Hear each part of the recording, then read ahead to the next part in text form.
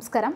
ചരിത്ര സംഭവമായി രണ്ടാം കൂനൻകുരിശ് സത്യം. കോതമംഗലം ചെറിയ പള്ളിയിൽ ഖബറടക്കിയിരിക്കുന്ന പരിശുദ്ധ യൽദോബാവ കാലം ചെയ്തപ്പോൾ സ്വയം പ്രകാശിച്ച കൽക്കുരിശിൽ ആലത്ത് കെട്ടി ലക്ഷക്കണക്കിന് യാക്കോബായ സത്യവിശ്വാസികൾ രണ്ടാം കൂനൻകുരിശ് സത്യത്തിൽ പങ്കെടുത്തു.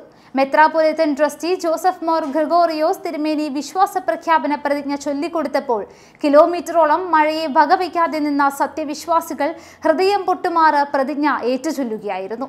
സഭയിലെ അഭിവന്യ മെത്രാപ്പൊലീത്തന്മാരായ Elias more അത്തനോസിയോസ്, Isaac Mor Osthathios, Mathews Mor, Geevarghese more ബർനബാസ്, Elias more Yulios പൗലോസ് മോർ തുടങ്ങിയ പുരോഹിതന്മാരാണ് ചടങ്ങിൽ പങ്കെടുത്തത്. സാമൂഹിക സാംസ്കാരിക നായകന്മാർ, കോർ എപ്പിസ്കോപ്പ അച്ഛന്മാർ, കന്യാസ്ത്രീകൾ തുടങ്ങിയവർ രണ്ടാം കൂനൻകുരിശ് സത്യത്തിൽ പങ്കെടുത്തു. ശ്രേഷ്ഠ കത്തോലിക്ക ബസേലിയോസ് തോമസ് പ്രഥമൻ ഭാവിയായിരുന്നു ഉദ്ഘാടകൻ.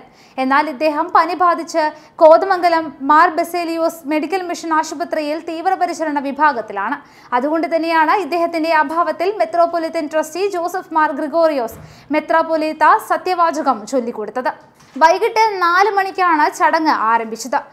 ഇദ്ദേഹമായിരുന്നു ഇതിലെ ആദ്യ കണ്ണിയും. എന്നാൽ ശക്തമായ മഴയെപ്പോലും ഗവനിക്കാതെ ആയിരക്കണക്കിന് വിശ്വാസികളാണ് രണ്ടാം കൂനൻകുരിശ് സത്യത്തിൽ പങ്കെടുക്കാൻ എത്തിച്ചേർന്നത്.